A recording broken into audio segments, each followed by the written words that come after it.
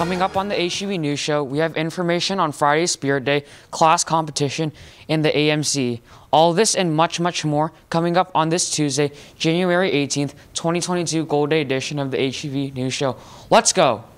Hey Crocker, I hope you had a great 3-day break. I'm Kyle. And I'm Anna. Let's go over to our top story.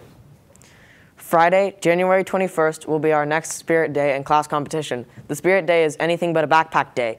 This means instead of bringing all of your school supplies in your normal backpack, you will bring them in something else, a trash bag, a laundry basket. Get creative, Crocker. The class competition will be an all-school scavenger hunt. For more information on this, ask your first period classroom rep. Hello, I'm Lucas, and in the news this week is the famous Golden Globe Awards.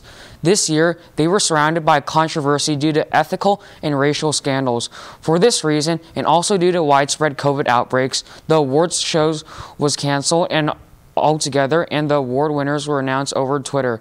The big winner of the night was the movie West Side Story. Maybe next year's Golden Globe Awards will be better. Listen up, 7th and 8th graders. I'm sorry to announce that this dance was scheduled for Friday, January 21st has been canceled. We will try to reschedule sometime in the spring when it is warmer and COVID cases have decreased. Thank you for your understanding. Hi, I'm Hayden, and here are your birthdays for this week. Let's wish a happy birthday to Trevor, Jane, Zadie, India, Raj, Jocelyn, Arjun, and Austin. 8th graders, the yearbook team is working hard to create a memorable, special yearbook for you this year, and they have requested that you submit a quote. This quote can be your favorite quote, a quote that is important to you, a life motto, or a quote that sums up your character or belief. It should be individual to you. About 50 of you still haven't submitted, so get to it, 8th graders. To submit your quote, search yearbook on your Gmail, and you should find it an email from Miss Mendelson that has a link to the yearbook quote form. Fill it out as soon as possible. Hey Crocker, it's Hayden with your weather forecast for the week. This week there will be partly cloudy skies with a very low chance of rain. There will be highs in the 60s and lows in the 40s, so you will want to put on some layers. The AMCA is an annual national math competition, and it's happening here at Crocker on Monday, January 24th. The contest is a 25-question, 40-minute individual event that will challenge Viking mathematicians of all abilities. 6th graders, 7th graders, and 8th graders are all welcome. Compete for grade level and school-wide honors in this fun, rewarding competition. Sign-ups are happening in room 4 today through Wednesday, January 19th. Drop by and sign up with Mr. Kittredge in room 4. Drama Club meets today in room 13, and the book club meets in the library today at lunch as well. Turn in dragon art in the library by this Thursday. In science news, we have more information from Ms. Rodriguez's students about how you can take care of our precious planet. Hi, I'm Jasmine, and I'm right now in Ms. Rodriguez's classroom with some of her fellow students. Recently in science, we've been learning about how to take better care of our planet. I'm now here with Aubrey, so what are some of your suggestions about helping our planet? One suggestion I have is eat a plant-based diet, even if it's just for 1 day per week. Some people are starting to eat meatless Wednesdays or Thursdays. Eating some fruit and vegetables helps reduce greenhouse gases and preserves water and land. Hi Mira, so tell us about your idea about how we could help our planet. We should reduce waste.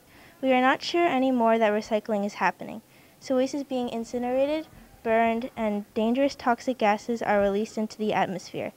Every person on average creates 7 pounds of waste per day. There are just 2 R's left: reduce and reuse. I'm here with Megan, and she's going to tell us one way about how we could just help our planet. We can spread the word. Talk about these 4 easy suggestions to your family and friends.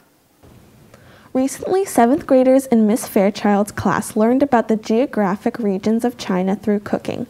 Students make their own cooking show classics like Rachel Ray and Chop to teach their class about the regions in China and fun facts about the country, its traditions, and history. Looks like a delicious project. Here are a few excerpts from some of their videos now. Hey y'all! I'm Colin. I'm Koga. I'm Yugo. And today we'll be making chow mein.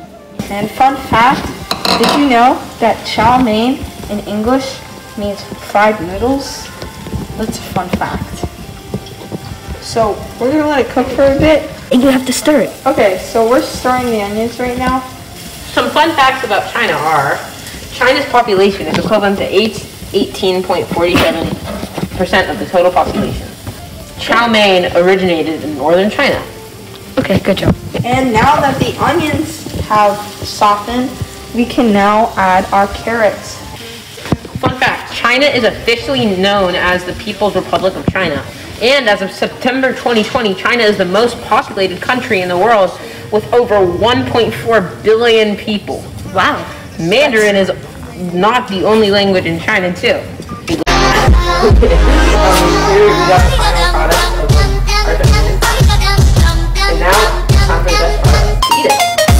Hi, my name is Isabel and welcome to my cooking show.